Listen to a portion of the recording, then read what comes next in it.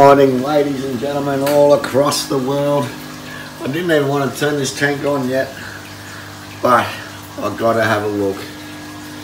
If you recall last video and a few before that, I've been singing "Love is in the air everywhere I look around."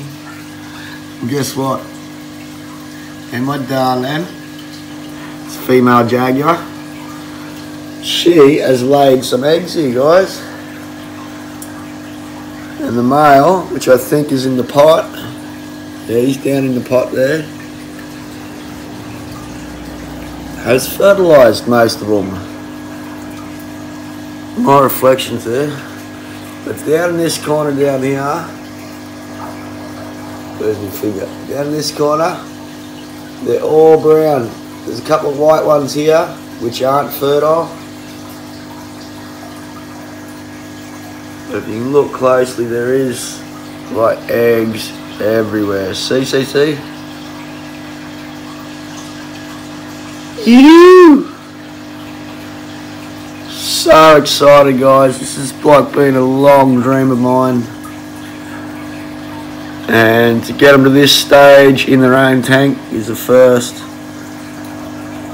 I've got them to breed white eggs, non-fertile eggs in the 8-footer, and then obviously they survived because they're dead. And I've had successful lay of eggs in there, but all got eaten. And then I put the male and the female in this tank. Then the male killed the original female, and then my wife got me the next female for Valentine's Day. And well, we've had her since Valentine's Day, and it's now 24th Sunday. What's that?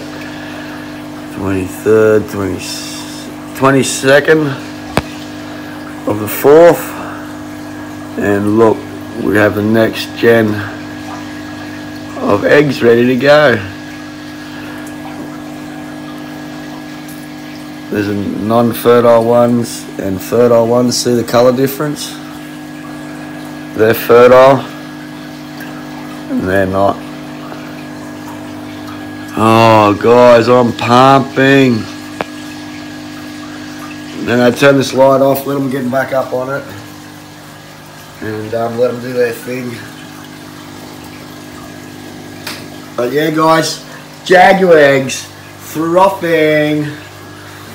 Let's see if they can make it to fry, and then I'll whip them out. And I haven't got a tumbler on that, so I'm gonna let Mother Nature do the course in there, and then I'll get them out.